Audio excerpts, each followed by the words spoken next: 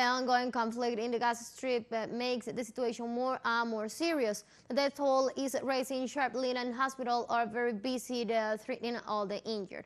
Our correspondent from Gaza, Noor Harasen, gives us more details about the current situation there.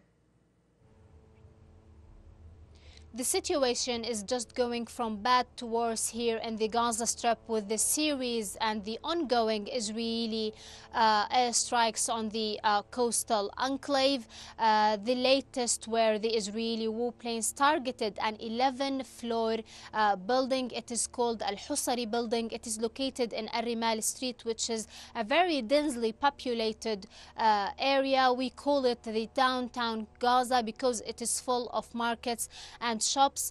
This 11-story building was brought to the ground, also causing damages to the shops and buildings surrounding this place. According to the Palestinian Health Ministry, the number of Palestinians killed in Gaza is over 400, with dozens of children. However, they refuse to give us a certain number, and this is because the rapid update and casualties arriving to the hospitals. The situation in Gaza, the humanitarian situation, is deteriorating.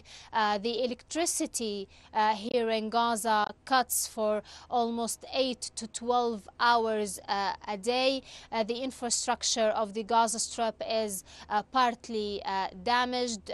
People here suffer from the cutting of the internet and the very bad signals, the very bad connections, rarely any electricity, any water. Also, the situation in the Palestinian hospitals is really bad. Today there was a conference by the Palestinian Health Ministry. They said that the fuel in the hospitals will only last for a few days. After that, the hospital will shut down and will not be able to treat the people who are injured. For now, the Palestinian people are waiting to see what will be upcoming to them in the next few hours and days.